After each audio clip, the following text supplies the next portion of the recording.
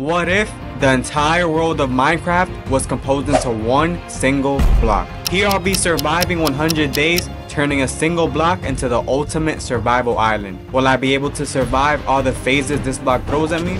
Let's find out. On day 1, I spawned in on OneBlock and immediately got started on advancing. The first thing I got was wood and dirt, and I'm prompted to begin expanding my island. Dirt was going to be more important later on, so I had to be careful using the amount I have now. After mining for a while, I slowly began to expand my island using wooden slabs. While I was breaking more blocks, a pig spawned in and I punched it off the island on accident. They ask you how you are, you just have to say that you're fine when you're not really fine. I received a chest with saplings and eggs, meaning I finally had a way to farm wood. A warning message came up saying I should place my items in a chest or they would be lost when I fell off. So I took the advice and placed most items in a chest. I was then given a water bucket to place under the one block, so gravel wouldn't fall down. After this, I received the benevolent gift, which is a random chest that could spawn from the lucky block. This one just had wood and saplings, but later on the loot gets much better. After breaking the chest, the block was going to upgrade in 10 seconds. The biome upgrade was the plains biome. Enough flowers and trees to grow here to last a lifetime. The plains were going to be great for wood and grass, which I need a ton of in order to make the island better. I got another chest and got a pig that luckily didn't fall off this time. A few more animals spawned in, and I kept digging for the rest of the night.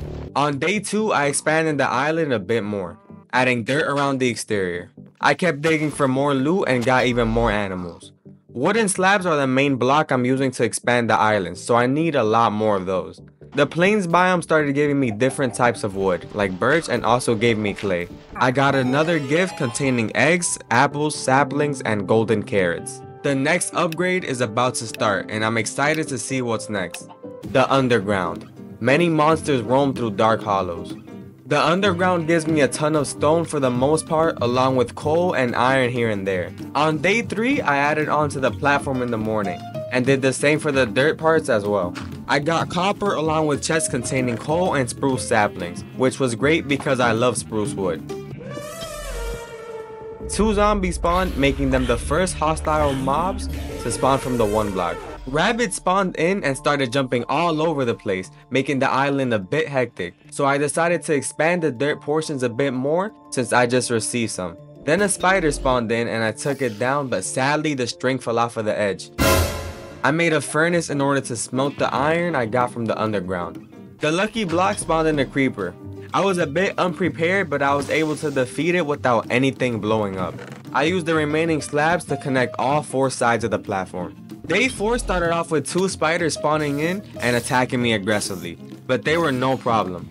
After that, I kept mining for more resources. I realized the spiders dropped enough string to make 1 piece of wool, so I killed 2 of my sheep to make a bed. Another creeper spawned in and started chasing me along the platform for a while. After that was over, I made an iron chestplate to deal with mobs. I got a musical chest containing music discs, strings, and rails. After digging for quite some time, getting more iron, wood, and cobblestone, I got another benevolent gift, containing an empty map, spruce saplings, and golden carrots. And I finally finished the underground. It was time to move on to the next stage. The next stage was the tundra. Winter covers the land with its icy hands. I stare up at the tundra sky for the rest of the night. The next day I started working on a second layer of dirt. I ran out of dirt, so I mined the one block for more. The tundra biome contains snow, gold, and other things that would come in handy later on. I'm hoping I could get another source of water sometime soon for an infinite water source. A wolf spawned and the first thing it did was kill all of my sheep. I was not happy about this. I made a shield for protection and got a snow chest containing pottery shards and bone meal. I don't want the wolves to kill sheep that spawn, so I made it my pet. A stray spawned in and I took it out. Then a fox spawned and it seemed very energetic. It was running around all over the place, but it just killed my chickens, meaning I should probably start caging my animals. 2 strays spawned in and they took each other out. A polar bear was pushing my dog off the ledge, so I had to kill it. Then a goat spawned, jumping around all over the place. On day 6, more goats kept spawning in. Then I added more slabs to make a chest area since I needed more storage. I added my chest, labeled them, and moved all of my stuff, making sure they were all organized. After digging for quite some time, I got a monster party warning, whatever that means. Well, it's certainly a party. I ended up taking out all of the mobs from the party and got another wolf pet. On days 7 through 8, I continued mining the tundra biome until I finally completed it. The gifts I received were powdered snow, armor trims, and golden carrots. The next upgrade was about to begin. The Deep Slate Caves, a dark underground world where darkness and monsters are everywhere. A chest contained an ice block, which means I could finally get an infinite source of water. With my new water, I was going to start a farm, so I added holes to the dirt areas and began farming immediately. On day 9, while I kept working on the Deep Slate Caves, a couple of zombies spawned in, and then 2 creepers as well. It looks like the mob spawn rate is increasing, so I have to be careful. So I made a bow to kill creepers from a distance. I got lapis for enchantments later on. I also got some diamonds. It's been about 10 days since I started mining the OneBlock, and I'm starting to get used to its patterns. I can't get carried away while mining or else I'll get caught off guard. I got a deep chest containing a spyglass, which was cool. Then a super chest that had spawn eggs. I'm not sure what the purpose of these are. Why would I spawn in a dolphin? There was another monster party with creepers, zombies, and skeletons, but most fell off. A creeper blew up, but it didn't cause too much harm. On day 11, I used the spyglass a bit for fun while organizing my chest. I got more diamonds as well, and it was upgrading time. The Lush Drip Caves, a underground overworld biome with great beauty and raining stones. I found a method I could use to basically duplicate my dirt. You use dirt and gravel to make coarse dirt, which can then be turned into regular dirt. But while breaking the dirt, I was attacked by phantoms. I used a water bucket to get down quickly. They were persistent, but I beat them.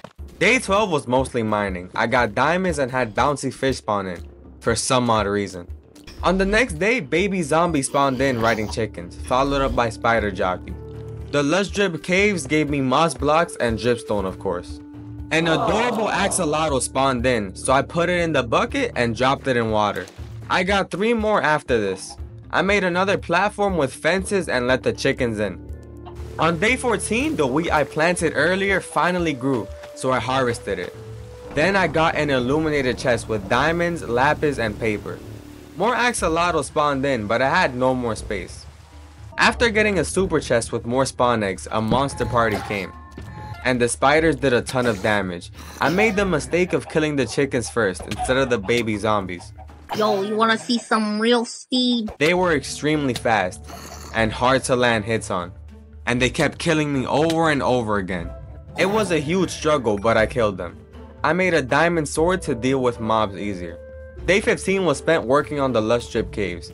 After last day's mess, I have to be careful with baby zombies. I worked on the base adding more chests because I was running out of space. And then the next biome upgrade was here, which was the ocean floor. Endless expanses of water stretched before you with strange creatures lurking in the deep. The description sounds concerning, so I took this as a sign to prepare.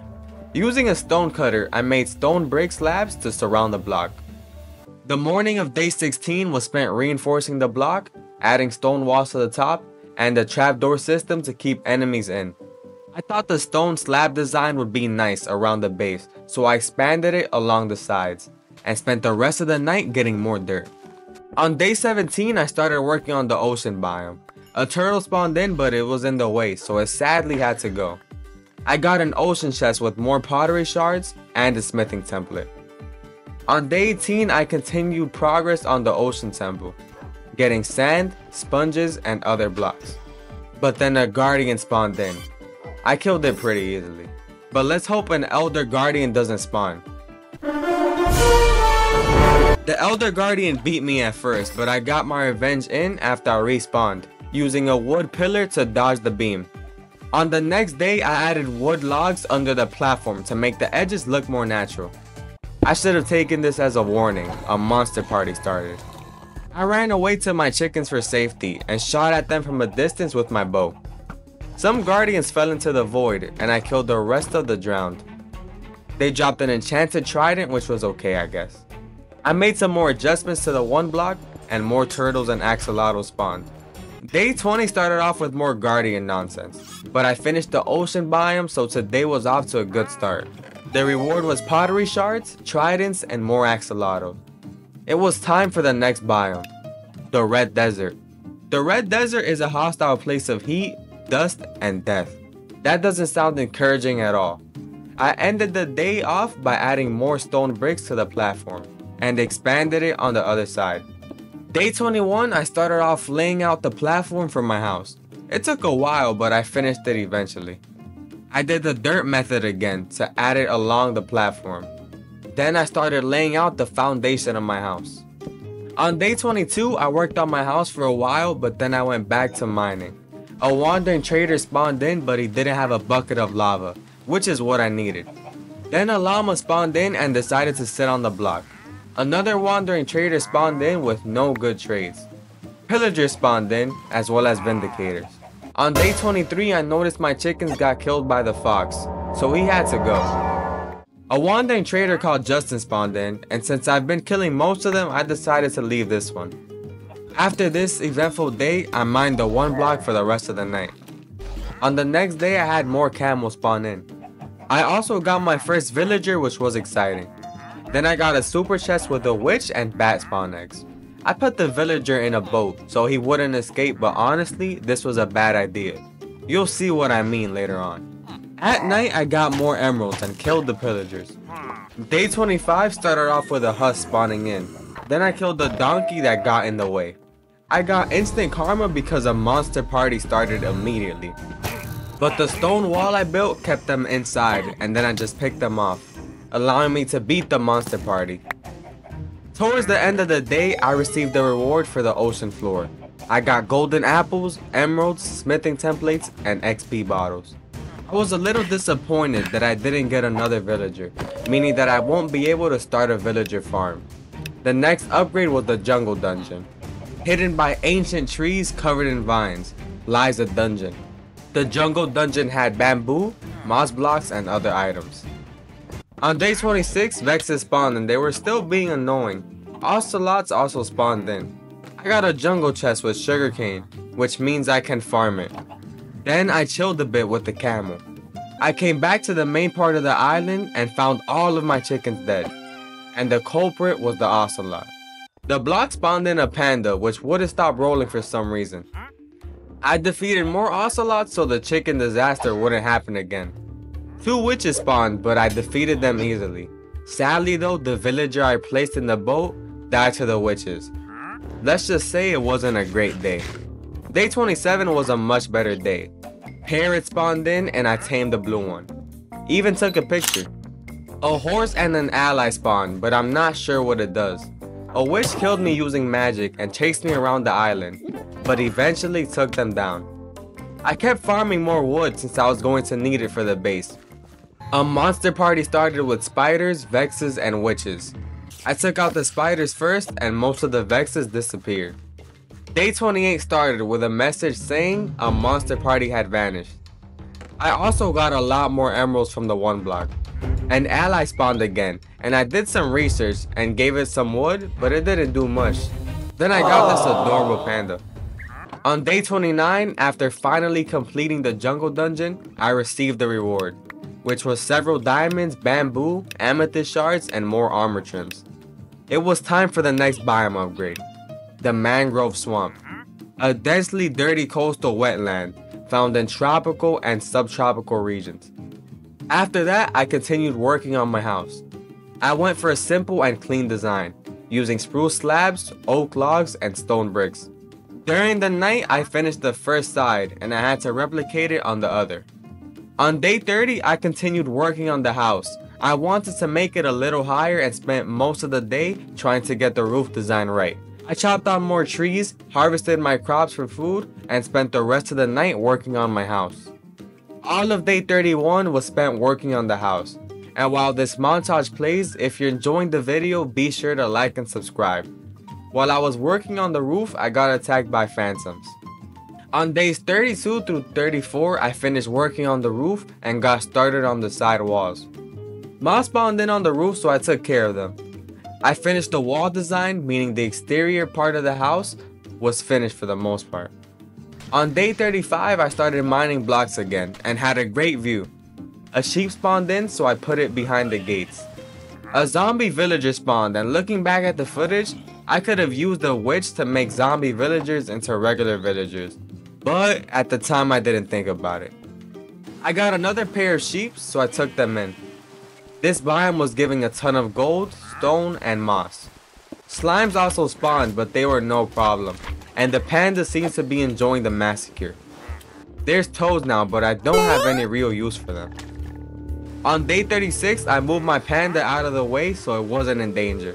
The frogs kept escaping and jumping all over the place, and I spent the rest of the night mining for resources. Day 37 started off with me mining more blocks. I got a ton of diamonds and emeralds. The ore chest was looking pretty full. Powering through the stage, I completed the biome, and the gift had diamonds, emeralds, and golden apples. The next upgrade was the nether.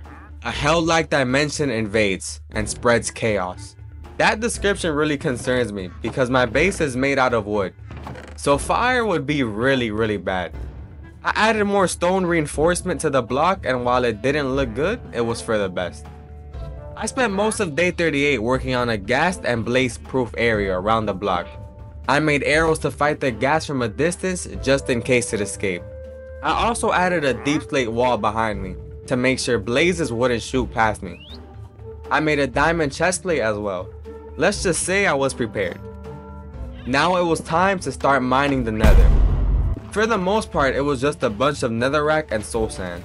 2 piglins spawned in and caught me off guard, but luckily they can't hit me from here. I got ancient debris and obsidian too. To end off the night, I fought a blaze and it wasn't much trouble. On day 39, I got more netherite and had magma slime spawn. I got glowstone too.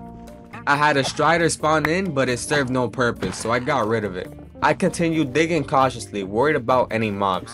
And right on cue, a ghast spawned in. But the cage I made worked perfectly and it didn't let the ghast move, letting me take it down with no trouble at all.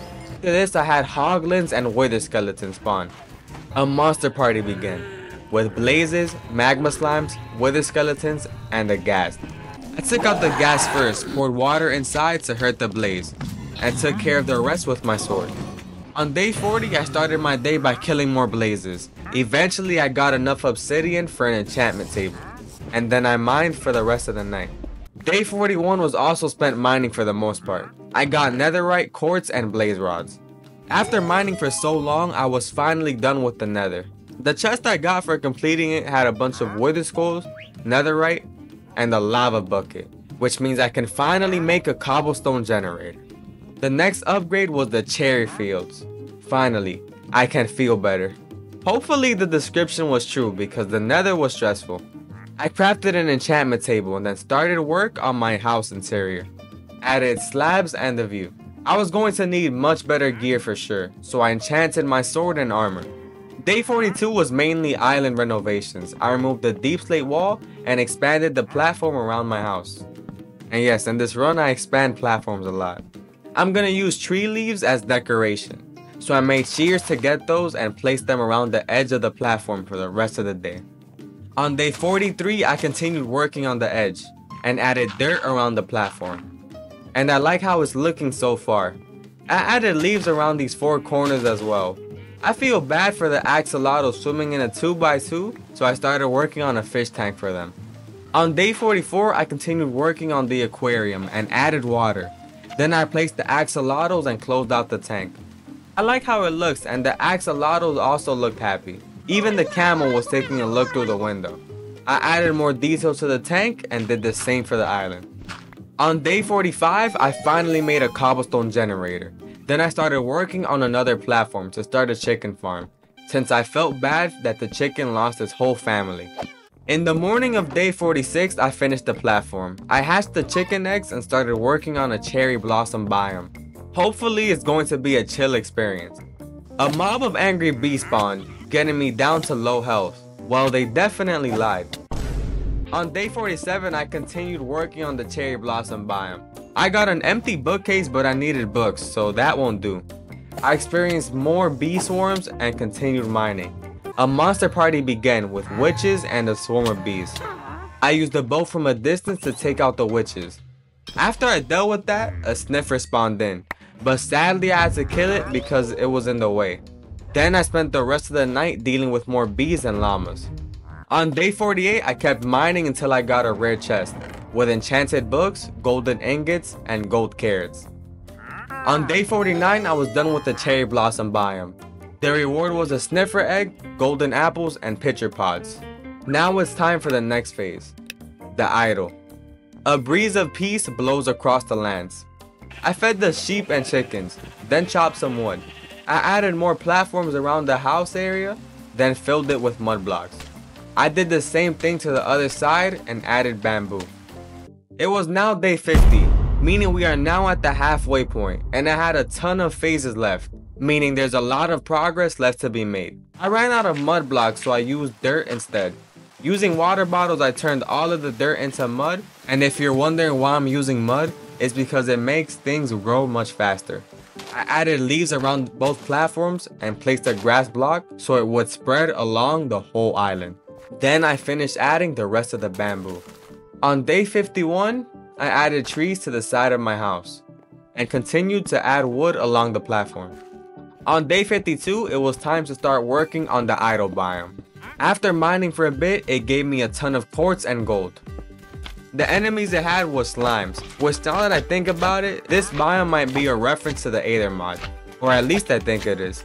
After this, I had an undead donkey spawn and a monster party, with a ton of slimes and phantoms. On day 53, I finished taking out the slimes and phantoms.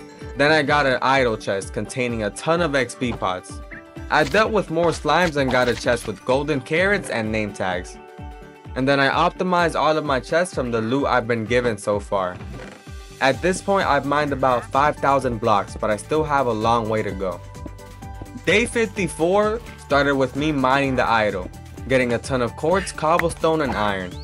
I finished the idol pretty quickly, and the loot contained more of what I already have. The next upgrade was here, the Deep Dark, the most dangerous underground realm, where a blind boss roams in darkness. I'm extremely worried because if the warden spawns in, I'm cooked. I rode on my llama to reduce stress and made full diamond armor for better protection. I began mining the Deep Dark, putting all my fears behind me. On day 55, after mining the Deep Dark for a while, a skeleton horse spawned in. I broke it out and kept it as my pet. I was still mining slowly because of the warden. Then the skeleton spawned in and I took it down. I got a rare chest with a lightning rod, totem of undying, and fortune 1 book. After getting a great chest, I kept mining, and that's when it happened. The warden spawned. My screen went dark and I instantly ran away. I was horrified. My first attempt to try to kill it was to make an iron golem fighter. But while that happened, phantom spawned, making the situation worse. The iron golem stood there and did nothing. I tried rushing in, but he used a blast to kill me. On the next day, the warden killed me with another supersonic attack, which honestly is an unfair move. I tried placing lava to kill it, but it was immune. I understand why the warden is supposed to be OP, but damn, it's annoying. I rushed him over and over again and eventually took him down. I tried thinking of ways to deal with the warden efficiently, but I couldn't think of any. On day 57, after killing a skeleton riding a horse, I think I figured out a way to kill the warden. I'm going to simply break the floor and let it fall into the void. It spawned in and it was time to try out my plan. But turns out the warden was also immune to knockback. I tried to think of a countermeasure for this. So I grabbed the water bucket to make him push him off the block. And finally got rid of it. Sometimes the simple solution is always the best one. On day 58, I kept mining the Deep Dark. And I finally finished it. The chest had a god apple, armor trims, and a goat horn for some reason. It's time for the next upgrade, the Desolated Lands. A barren land lies before you. I added stone slabs back just in case I wanted loot from the mobs. Then I used the goat horn. On day 59, I mined the barren lands, and when I was only a few blocks in, a charged creeper spawned. I killed it from a distance using my bow. The barren lands have a whole bunch of redstone, stone bricks, and other bricks as well. Silverfish spawn, along with more charged creepers and an evoker. On day 60, I died to an evoker, but I killed him afterwards. A monster party started. Vexes, cave spiders, evokers, and skeletons. I defeated them after a while. Another evoker spawned and I'm getting chased around by the Vexes. After running around all day, I got rewarded with a rare chest. I had an enchanted book with feather falling, diamonds, emeralds, and netherite scraps. The mobs are pretty difficult, but the loot is great. On day 61, while I was digging, lightning struck and skeleton horses spawned. Good thing they fought each other, and after that I managed to complete the stage. The final stage was about to start, the end dimension. Ancient powers rise as the dark void collides with your world. I want to do some things before I head off into the end. I started working on more platforms for bamboo and worked on the layout until morning. I continued until day 62. I added mud blocks, I ran out of those and placed some more. I also placed moss blocks around the edge so the whole thing wouldn't look out of place. And now I just placed the bamboo and there you go, it's finished. On day 63 I got started on the end biome blocks. Endermites was spawning quite frequently and I got a lot of endstone. Endermen kept spawning in as well. The first chest I got had ender pearls, which would come in handy later on. Shulkers also spawned in, and then I got another end chest with a diamond hoe, chorus fruit, and spectrum arrows. Day 64 was spent mining the whole time. Only interesting things that happened were shulker incidents and more endermites. On day 65, I noticed that the wandering traders that spawned in from the OneBlock don't despawn, which comes in handy. Then a monster party began, with endermen, shulkers, and endermites, but most fell off the edge. I'm not sure why the endermen don't just teleport, but I'll just go along with it. After mining, I got a message saying the end is near, along with a chest giving me another god apple, end smithing templates, and eyes of ender. I noticed the end portal is under me, meaning it's time to leave. I started preparing for the end, making more eyes of ender, repairing my diamond armor, and smelting my ancient debris. On day 66, I made the smelted scraps into ingots, and made more netherite smithing templates. And the netherite armor set was complete. I don't have bookshelves yet, so the enchantments are quite low. I got my god apples, golden apples, and carrots, added smithing templates to my armor for the first time, and also put the feather falling enchantment from earlier on my boots. I'm more than ready now to beat the ender dragon. I mined the block and it turned into what's called the after phases, which means I was going to get blocks from every single phase. 1 second I could be fighting a guardian, another I could get a ghast. When I started putting in the eyes of ender, it turns out I miscounted how many ender pearls I had. So on day 67 through 68, I had to make a quick trip to the nether. I got there and noticed the warp forest was nearby, so I blocked towards it. Farming the endermen for a single pearl took some time since I didn't have looting, but I managed to get it. On my way back to the portal, a magma slime was on the bridge and shoved me off. Falling into the lava, I panicked and put on a totem of undying as fast as I could. I took a golden apple to survive and made my way back to the overworld. I finally had enough eyes, so I went to the end. The end platform was a bit further than usual, but after some building, I'm at the island. I got to the island and went up to the first pillar. I also took a few other pillars out in the meantime, sniping some from a distance. I got all of them and it was time to fight the dragon. After some sword swings and immense patience, I took down the ender dragon. I went back to the island and found my pet panda happy over the accomplishment. Day 69 was tragic. While expanding the platform behind my house, I made a silly mistake. Yeah, I accidentally didn't hold shift and lost my netherite armor along with my totems. With that being said, I wasn't going to let it stop me from spending 100 days on this island. Never back down, never what? So I made more armor and tools to continue mining. The fact that all mobs could spawn in at all times is a bit concerning, so I was trying to be careful while mining the OneBlock. An Ocean Temple monster party started, but most of them fell to the end. On day 70, I got another pet parrot. I fed my chickens and kept expanding the platform behind my house, making sure to be extra careful this time. I spent the whole day working on this area with a sugarcane farm, since I wanted fireworks for the elytra. On day 71, I added water to the sugarcane farm, and collected more wood for the platform. I placed more leaves to make it look better, and added dirt blocks on the slabs. It was going to be a tiny tree farm. On day 72, I was debating if the tree farm area fit the overall aesthetic of my build, and I decided to leave it. I went off to name my wolf, and since I'm currently watching The Boys, I named him Homelander. I noticed the grass expanded to most dirt blocks, which was great. On day 73, I chopped down a ton of wood and leaves. For the animal area, I was going to upgrade. Day 74 started off with the animal area expansion. I wanted the roof to look similar to the house. I worked on the design for a little bit and liked how it looked. I replicated it on the other side and it looks good. Day 75 was a self-care day for me and everything on the island. I chopped wood, took care of my farms, and Panda. Day 76 through 77, I started working on a pathway to the side of the animal farms for my next build. I expanded the platform, added leaves, and finished both sides. I also worked on the area behind my house for more tree space. On day 78 through 80, I cracked more eggs to get more chickens and started work on the next build. I expanded the platform and finished filling in the insides.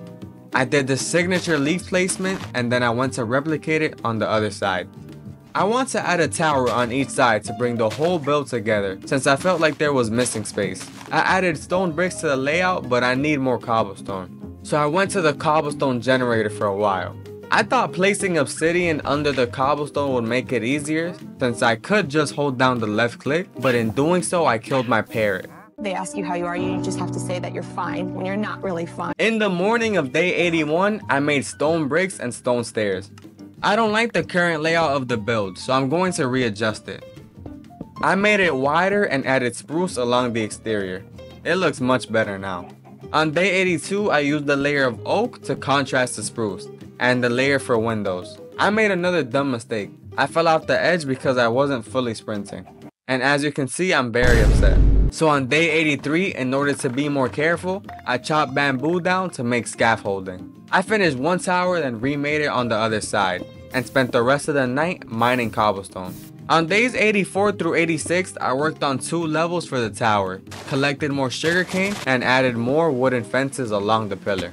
Days 87 through 88 were spent finishing up the tower. I added the final touches to the roof, added trees for decoration, and added fences along the second tower. I ended the day off adding more chickens and feeding them, never forgetting the massacre that happened that day.